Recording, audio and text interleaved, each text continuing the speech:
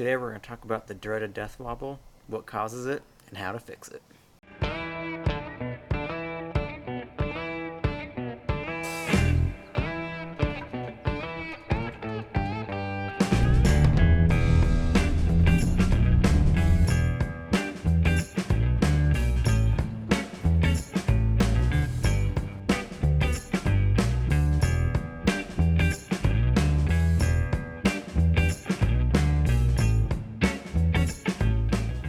Alright, little backstory.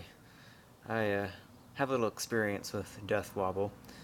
I purchased my Jeep about 4 years ago, and about a month after I bought it, I was on the freeway doing about 65 miles an hour, starting to climb up a hill. It was a 3-lane. I was in the right lane behind a couple semis, and I pulled out into the middle lane to pass them, and one of the semis pulled out in front of me, and so I hit my brakes, and then I'm death wobbling down the freeway, and then I look beside of me, there's another semi to the left, so I'm in between two semis, at this point probably about 50 miles an hour, death wobbling, and it was enough to scare the poop out of you. I thought I was going to die, hence the name death wobble. How did I fix it? Using the process elimination, and eventually I was able to figure it out. So what causes the death wobble? Well, death wobble is caused by worn out suspension parts, especially the track bar. That's the number one culprit right there. 98% of the time, you get a bad track bar, got a bushing gone bad, the bolt's loose. Something in the track bar is not fastened tightly to have a good strong hold to keep that axle from moving back and forth. So, let's take a look under the Jeep, and we'll go over some of the things that we need to check. So the very first thing that I would check would be this bolt right here on the track bar. So if that thing comes loose, it will definitely cause death wobble. That's the easiest thing to check first, is to make sure that bolt right there is nice and tight.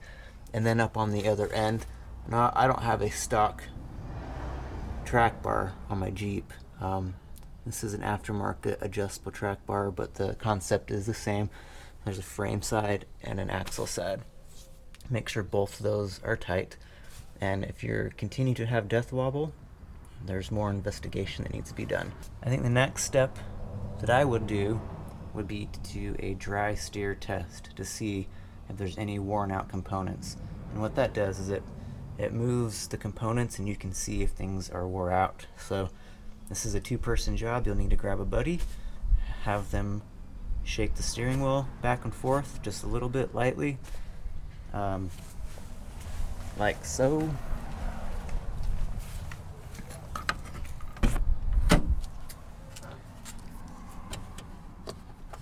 Make sure the steering wheel is not locked. But that's about all you need right there.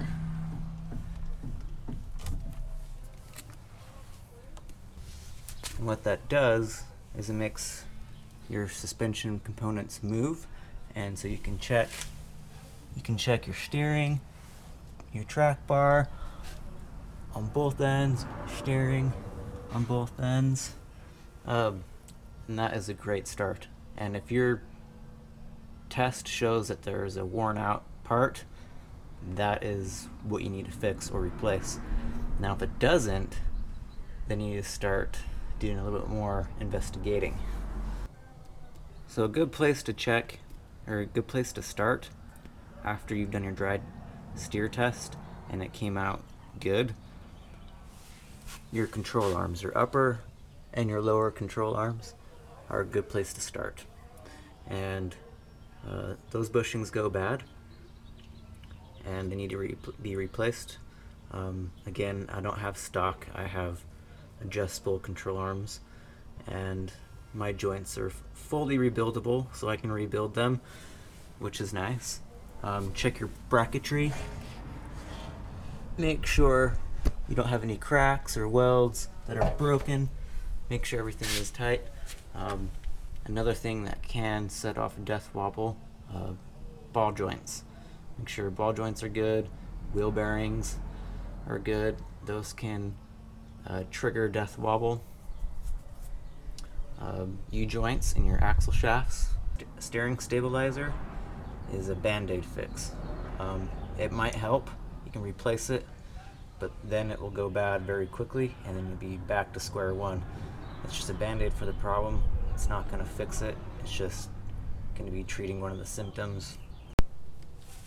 So what if you do your dry steer test and it shows that there's movement?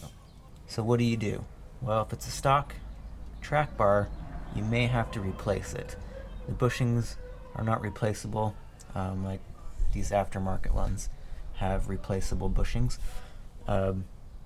So if you replace it and you're still having death wobble, and you're still having movement in here, that is because the hole is going to be wallowed out.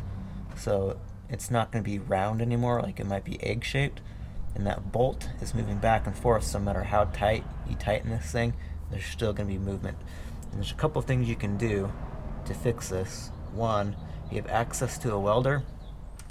You can weld a washer onto this, and that'll help thicken up that hole, or help thicken up the bracket and keep that hole the correct size. Another thing you can do is to drill it out and make it a bigger hole and run a bigger bolt. I recommend doing that. Both of them, actually. I've actually have a washer welded onto my bracket here. Just gives it extra thickness, helps it so it doesn't wallow out as easily. And I believe the stock bolts, the shank on the shaft, the shaft of the bolt, the diameter is actually a bit smaller than the threads, the OD on the threads, and so that bolt, just faulty engineering, it will move around a little bit. So I do recommend replacing that if you can.